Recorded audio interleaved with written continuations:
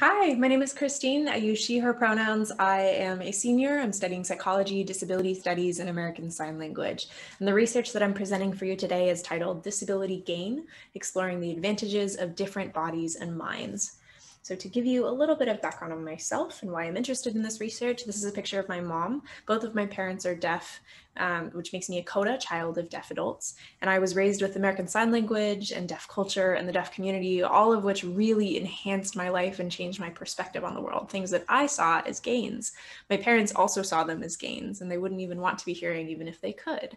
And when I tell people this, it kind of surprises them most of the time, and it's a hard framework for them to grasp.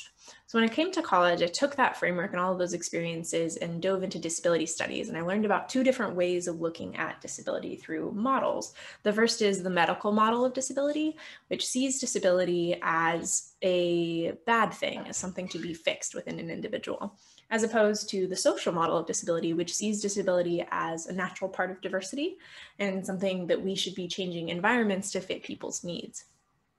And so with the social model, seeing disability as part of diversity, it made me think a little bit about, can disabilities become advantageous in certain contexts? And if so, what are those circumstances? So in order to explore this research question, I conducted 18 different semi-structured interviews with individuals who identified as deaf and or disabled.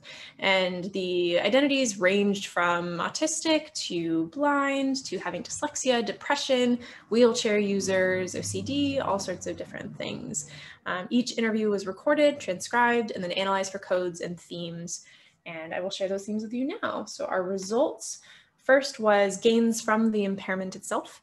And this was a really interesting thing to look at. Some people who were wheelchair users, especially power wheelchair users, talked about how when given flat surfaces and accessible pathways, they can really travel a lot faster than people who are walking, which became really advantageous when it was passing period and you have 10 minutes to go grab lunch and then go back to your class on the other side of campus. If you know the accessible pathways, you can get around really, really fast.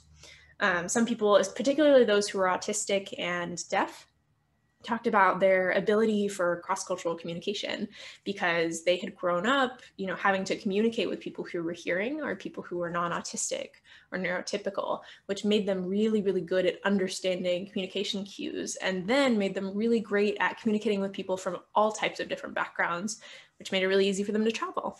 Another thing that I saw was people who use screen readers, particularly those with vision impairments or people who are blind, talked about how you can turn the speed up on the screen reader so that you can read a lot faster than anybody else. And one person in particular talked about how he went through, 3 books in a day because of this ability. The other type of gain that emerged through the themes was gains from existing within an ableist world. And this does not justify the oppressive system in any form.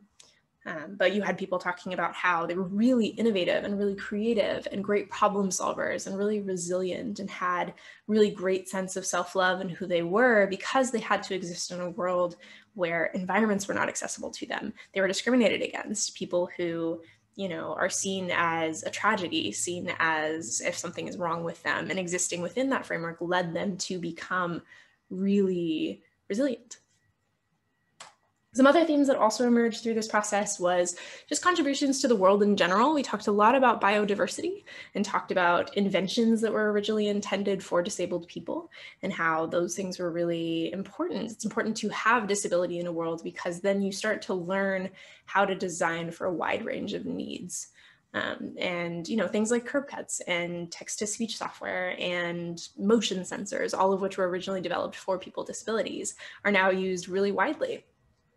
And then the other thing that came up was conflicts with pain and suffering. So a lot of people who had chronic pain syndromes that I had talked to, particularly fibromyalgia and endometriosis, had a really hard time with this idea of disability gain. It felt very alienating to them because their disability is inherently painful. So it was really hard to see it as any sort of benefit. And why does it matter? A lot of children who are raised and have disabilities from birth end up going through a lot of depression and a lot of anxiety because they're never told that their identity is something worthy. So that's a future direction for this study, is to start designing interventions for children with disabilities to promote positive identity development. And the same thing for people who acquire disabilities later in life through a trauma or anything like that, designing sort of interventions with that. And then sort of just changing society's understanding of disability from bad to complex. And thank you.